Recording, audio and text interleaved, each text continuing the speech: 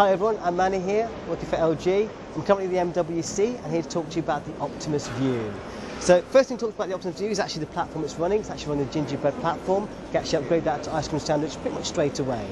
Usability, very easy to use in this handset. You've actually got different screens you go back and forth from, so 3 to be exact, and you can customize them very easily on this particular product. The good thing is, once you tap the 4 dots, you get into the main menu. You can actually customize whatever you want by tapping and holding for a couple of seconds, and then dragging it to your desktop screen, as you can see. You can even customize the 4 shortcuts, which normally are set, as you guys are aware of. So that's really good news. Moving forward from that, camera, 1.3 megapixel at the front of the device. You've got 8 meg camera at the back, and you've actually got a built-in flash to do video recordings on this handset as well. Now, the good thing about this handset is actually viewing stuff on the go, hence the name View. Just to show you what I'm talking about, you can actually make notes on this View device and then send them to other people. So a couple of things you can do on here. I've gone to one of the main apps on here, gone to Cosmopolitan.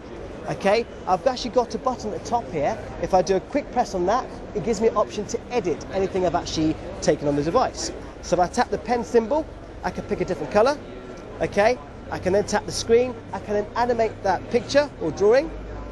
Okay, tapping the options again, I can then go to share this via email, or I can do it via Bluetooth, via Gmail, and so on. So the list goes on. If I attach it to email, it simply attaches that picture. I can then write a message to accompany that picture I've just taken there.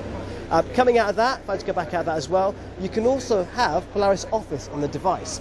Now the good thing about this, with other devices in the market, it shows you literally one page. This, it shows you a snapshot for all the different documents you've got on here. So you've got presentations, spreadsheets, and other section on this device. So very clear, you get a good snapshot of what's actually on the device.